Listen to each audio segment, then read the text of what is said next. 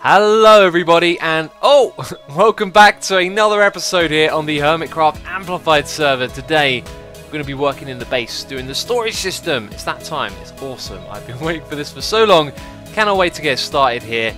And I do want to mention quickly, we are on 1.8, we're not on 1.9. No, it would not be a good idea to update to that. If you didn't know, those snapshots are experimental. Lots of things are going to be changed. They're very buggy, and the first major bug was if you have a sign or a book in your world, the game would eventually crash and corrupt the world. Strange bug, and that is why we are not going to be upgrading to 1.9. So at some point in the future, I'm hoping there's going to be a stable snapshot for us to update to, but it doesn't look like that's going to come anytime soon. So don't expect to be seeing us on the snapshots anytime soon, which is sort of what I just said. Yes, anyway, let's go down and have a look at the storage system. I've got a lot of work to do here because this thing is going to be very big. It's going to use a lot of redstone materials and a lot of time is going to go into this. So we're going to build an automated system right here in the middle for all of this. However, I am sort of debating, do we actually want two automated systems, one on this side, one on that side over there, and maybe use the middle for something else, because we are limiting ourselves to a certain amount of chests by doing so, and we'll probably need more in the long run. So that's my first thing to do, is to figure out if we can actually fit this thing in with more, because the way that we've set this back, it means there's lots of blocks that are awkwardly in and around the area. And that means I've got to clear out the space back here as well, because there's hardly any space to build this thing. This storage system is going to be epic. It's going to be massive, and I cannot wait to get going. So I've got to do a little bit of preparation work here and then get some materials together. Oh no, he's coming to get me! Oh my god, we better run away before he hits me. What's going on? It's those vines. It's those sneaky vines. Man, they're freaking out the zombie AI. Alright, so I've been doing my resource gathering, getting prepared. This thing, I think it's actually like not as big as I sort of thought it would be in my mind. I've been watching the tutorial over, it's very well explained. By the way, this whole thing was put together by Nembom MC. So a while back on my live stream, I tried to take on this storage challenge. I haven't really talked too much about it. I'm kind of assuming you'll know where we're at with this. There is this way of storing items in a chest where you basically like fill up every single slot like that. Then if a hopper's pointing into the back of it, it's only going to put in an item if it has a place to go. And so by using that, we can create a filter system out of the chests that the items go into, and it means you can just filter so many more things in a small space than with traditional systems. So on my live stream, he messaged me and said that he think he had a really cool idea for how to do this. I saw some of the initial stuff that he did, and it looked ever so good, and that's why I've been waiting for it. So down in the description box, you can find a link to his channel and his tutorial. I highly recommend going and checking it out, and of course I'll remind you again at the end of the video. But check it out, I got tons of materials here. I think this is way more than we need. Look at that, loads and loads of stuff. It's awesome gathering up all this redstone, because it's all going to be put to use, and it's going to be, yeah, just awesome. So we're going to dump this down, well, in a chest around the back there. Actually, one of the first things that we need to do is break off all of the chests. So I wish I'd have brought my axe with me. In fact, I'm going to bring an ender chest down with me, because I'm forever going back and forth between the two, and this is good to store a few items in. So one of the first things we're actually going to do is remove some of the chests. And by the way, I decided what we're going to do in the long run is just build the one right here for today, and then if we do need to expand it in the future, we have a bunch of options available. I was looking at this little bit right here. This is what gets in the way, because around the back here, if you want to build this, you need hoppers in this space right here, and then back here is where a row of redstone blocks and piston goes, and these blocks get in the way. So if we change the design a little bit, move the water forward, then we would have enough space to build one on that side and one on that side. But actually, as I said, I don't think this is like the biggest of builds. It's just a little bit on the expensive side. And so what we'll do is put it here for today, and if in the future we're like, we really need more space to store items, then we can just tear the thing out, maybe put one on either side, or maybe even like have it so it's hooked up to one on the opposite side. I don't know, but the options are endless. So we're going to dump all of this stuff in here, and then we're going to take some of it back out, because I started off by taking out the hoppers. The first thing that we need to do here is get all of the hoppers like so. This is how we're going to be sending the items in.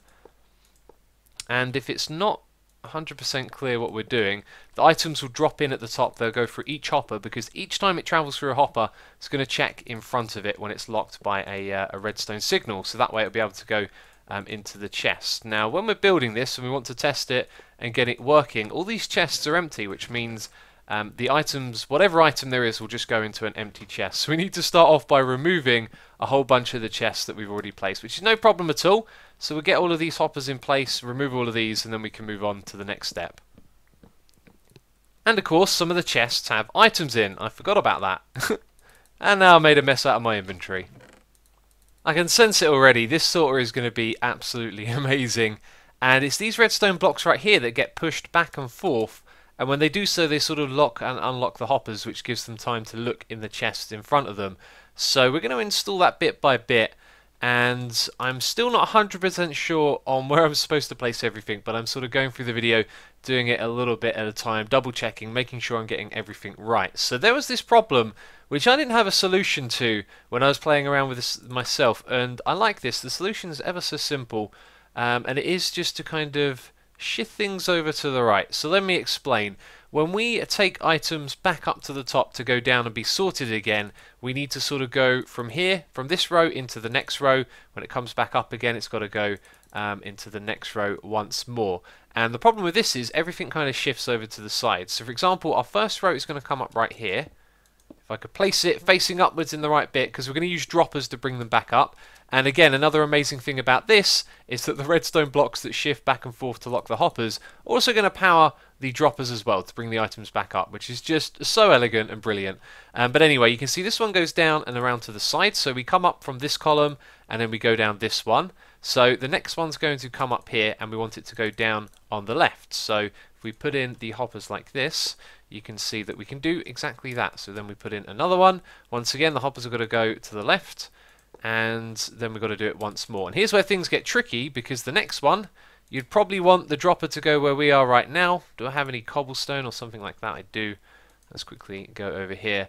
Except now, we can't really come back around into this space because this one's used all of it. And the idea that Nembomb had was to actually swap it over. So the next time we do that pattern is going to be down at the bottom. And then with a gap in the middle, we can repeat the pattern. That's sort of... I know how it works, it's kind of hard to explain, but now they're just going to go straight over because this swapping of one lane to the next is then going to happen on the bottom. So we can have two sets of droppers facing upwards that are 4 wide, and that way we don't have to worry about that problem, which is really cool. Except this one is 3 wide. So possibly I've done something wrong here. Actually, my system is going to be 7 blocks wide, and the one that he did was 8. So that's why it's going to be 3 on the end there.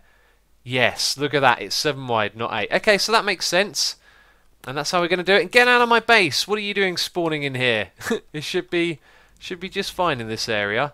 Maybe I haven't put down enough torches. So this is a lot easier to understand once you see the hoppers in at the bottom. So we know that these ones weave over. You can see it will go up, it'll go across, then weave down on this side. Then this is just a straight line, as the other hoppers are right here, because they get shifted over by one at the top.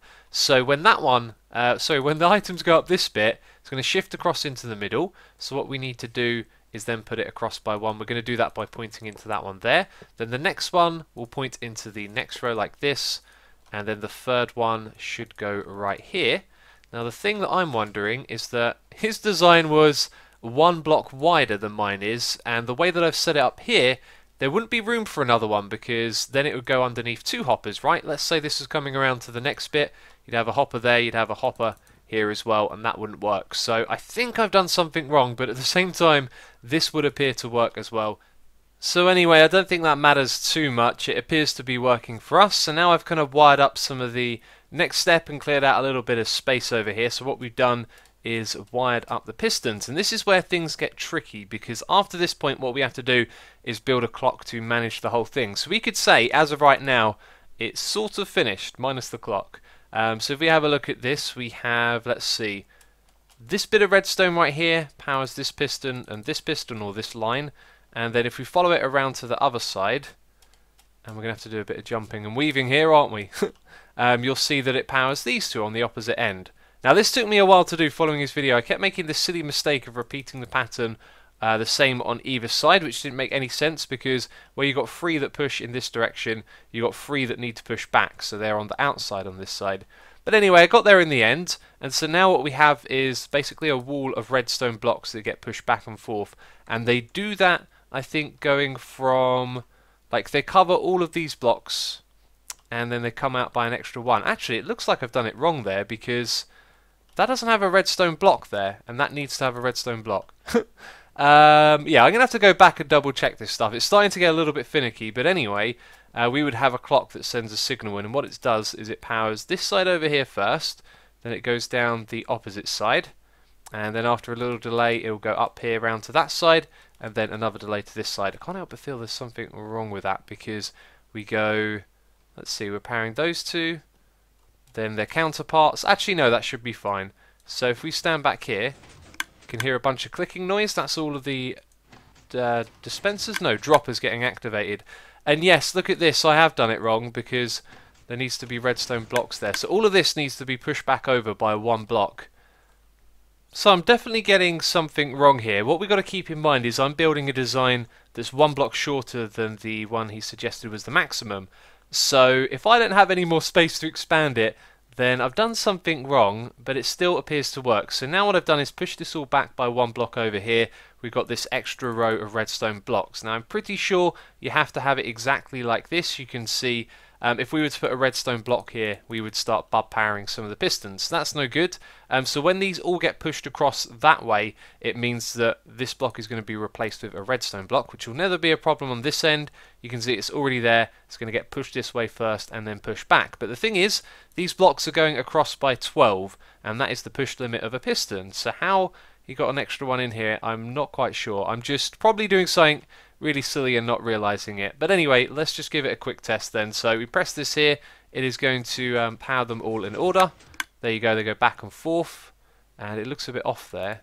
I think the way they get powered might be wrong as well, because they don't end up going back to the way they were a moment ago. Or maybe they don't need to.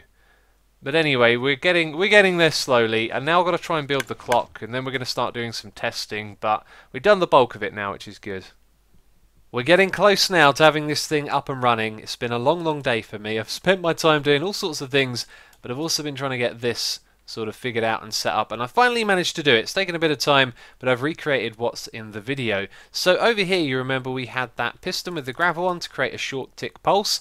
Well, I've replaced that with all of what we actually need. So this thing right here is going to do the same thing as the piston, just create a 2-tick pulse with the output of this over here, which is a clock.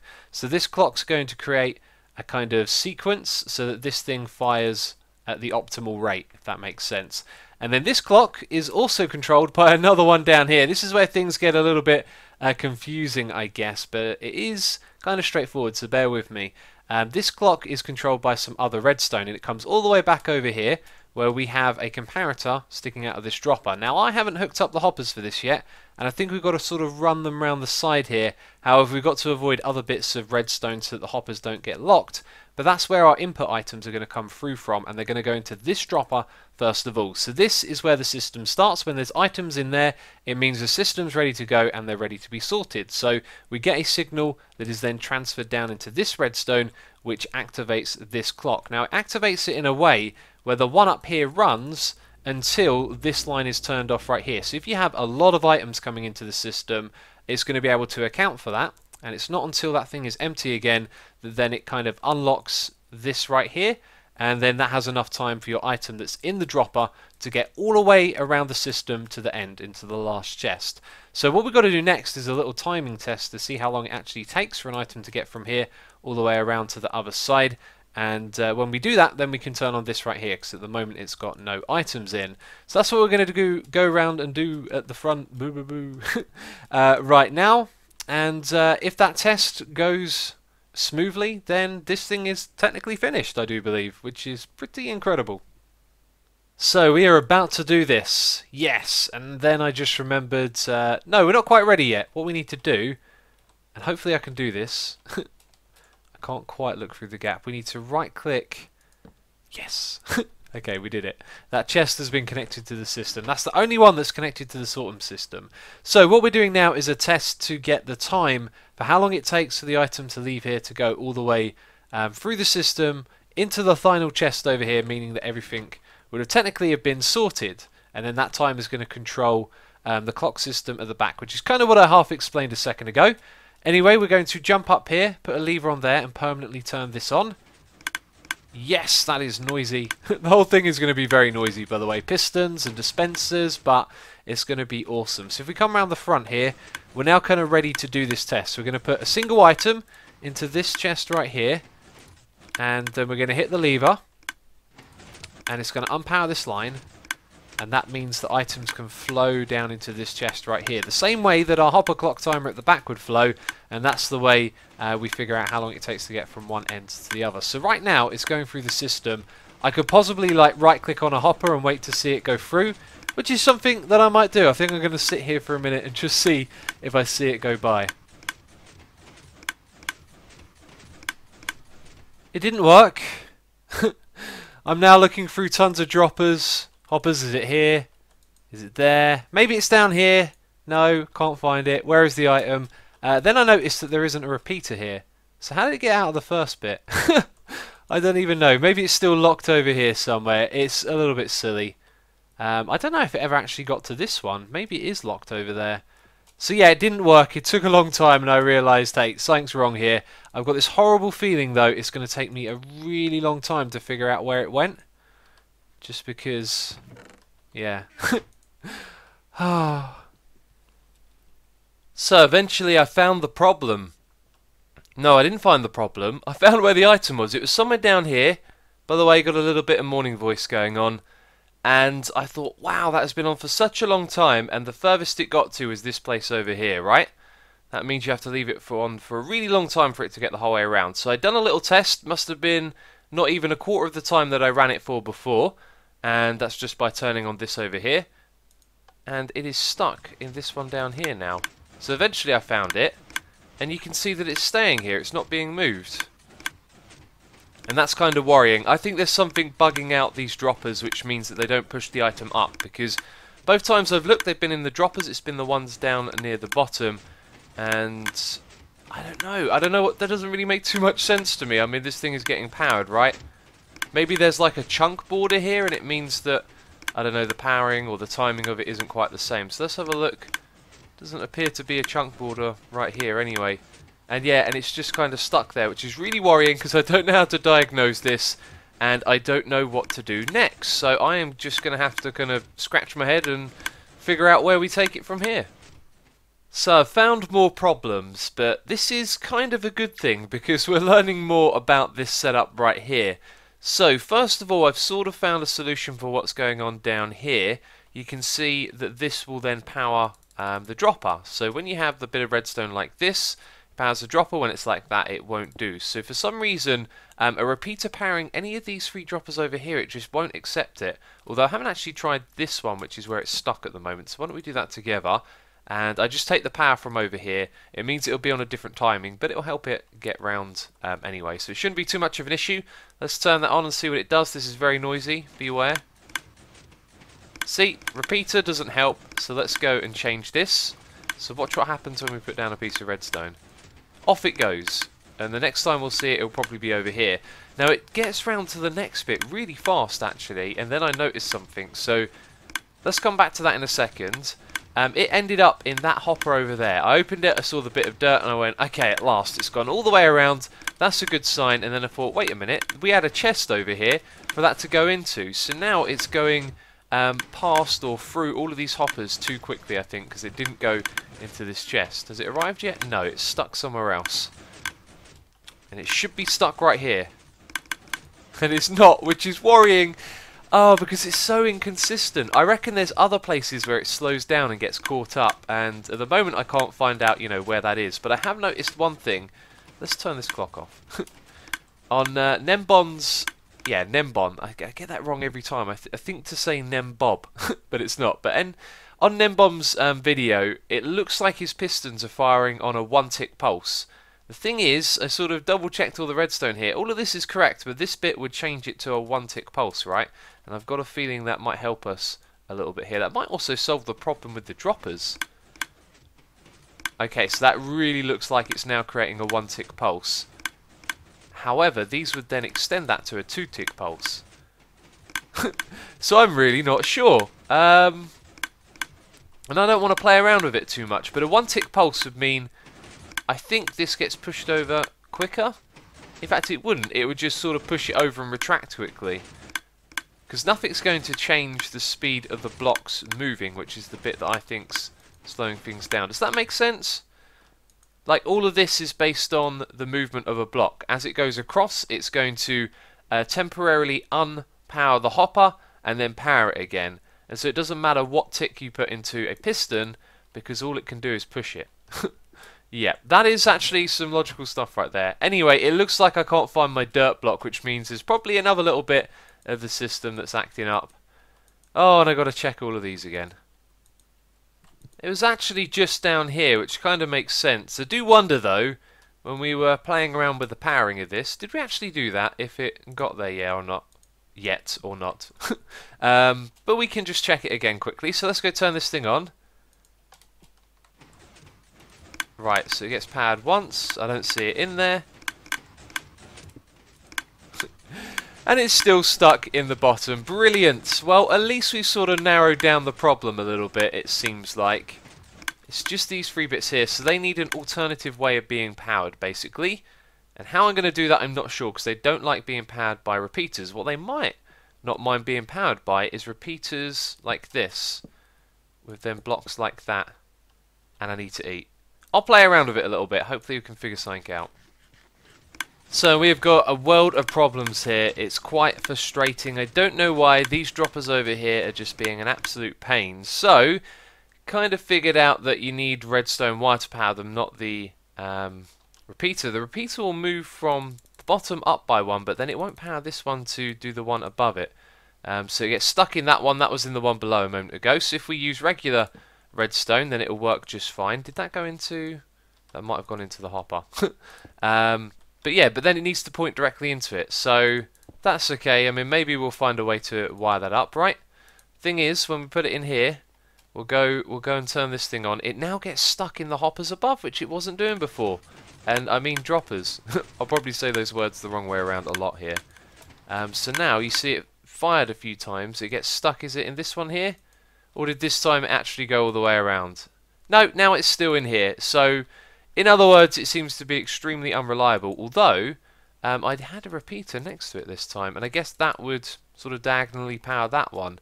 We may have to come up with some sort of alternate design for the back here, which is not something I really want to do right now. Put a lot of time into this already. And no, and now it's just sitting here, so it's inconsistent as well, you know. I've run this test already with this same setup, put an item in here, and it travelled up a couple of blocks, and then it stopped. So at this point, I think it's time to call it a day on this project. So chaps, it doesn't always go the way that you planned. I really wanted this thing to be done today. I can't tell you how much I am disappointed right now, because I wanted to get this thing up and running. I wanted to have all of our, items sorted out in this area right here, and all of my time's gone into trying to fix this thing. And it feels like we're close, feels like we just need a solution for that wall of droppers, but it is acting ever so strange, which kind of worries me, because if it's inconsistent, if we fix it, it may not mean it's going to always be fixed. But anyway, we will not give up on our storage system. Next episode, I got a collab planned, and the episode after that is episode 400, so get hyped. We've got loads of things planned for the future, and I'm hoping we can get this done as well. But that's going to be it for this episode. I do hope you have enjoyed it. I had a good time putting this thing together. It's just a shame it didn't quite work out. But anyway, that is it from me this episode of Hermitcraft. So as always, thank you very much for watching, and I'll catch you next time. Bye-bye.